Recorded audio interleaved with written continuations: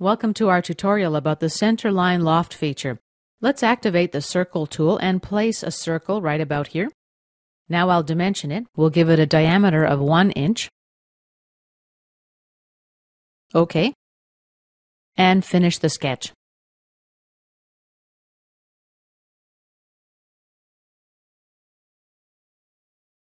Now let's right-click and make the XY plane visible.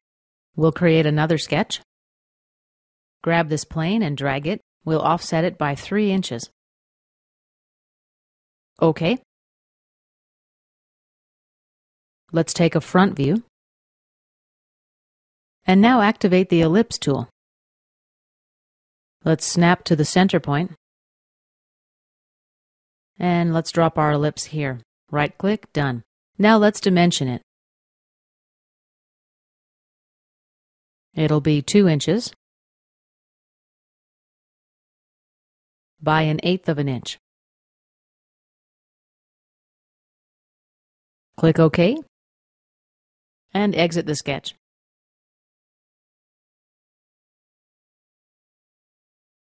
Now let's hide both the XY plane and our work plane. Right-click, unselect Visibility. Now I'll place a grounded point here.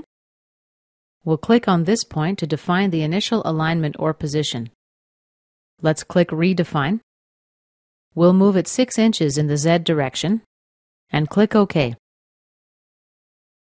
One more sketch now. Let's put it on the XZ plane. Take a top view. Project geometry. Let's project this point and the grounded point. Now activate the 3-point arc tool.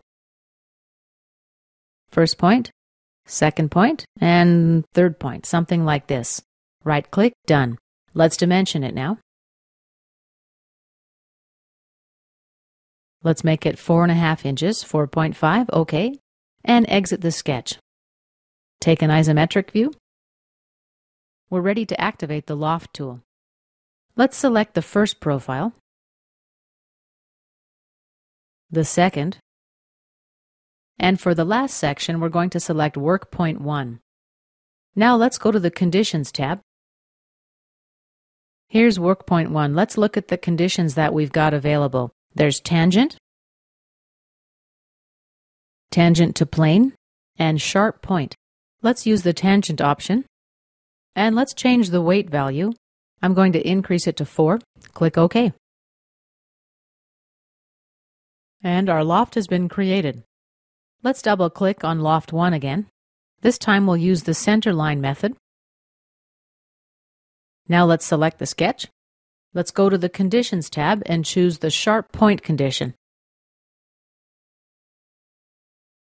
OK. And here is our loft. Let's apply some more changes to our profile. Back to the Conditions tab. Let's select a direction condition for sketch 1 and change the weight. Let's increase it to 10. Click OK. Now let's create another Centerline loft. We'll Shift select everything and delete it. Again, right-click and delete. Let's create a sketch on the XY plane. Activate the Circle tool. And let's place our circle about here. Right-click, done. Let's dimension it. Diameter dimension, 1.5 inches. Right-click and done. Now let's apply a horizontal relation between the center point and the origin point. And finish the sketch. Let's create another sketch on the XY plane. Activate the Circle tool. We'll drop it somewhere here. Right-click, done. Let's dimension it. The diameter will be 1 inch. OK. Let's apply a horizontal relation between this circle's center point and the origin point. Let's exit the sketch. Now let's go and see if we can create a loft using these sketches. Activate the tool, choose the first profile, then the second profile. We don't have a preview. It is a sign of trouble. Let's click OK.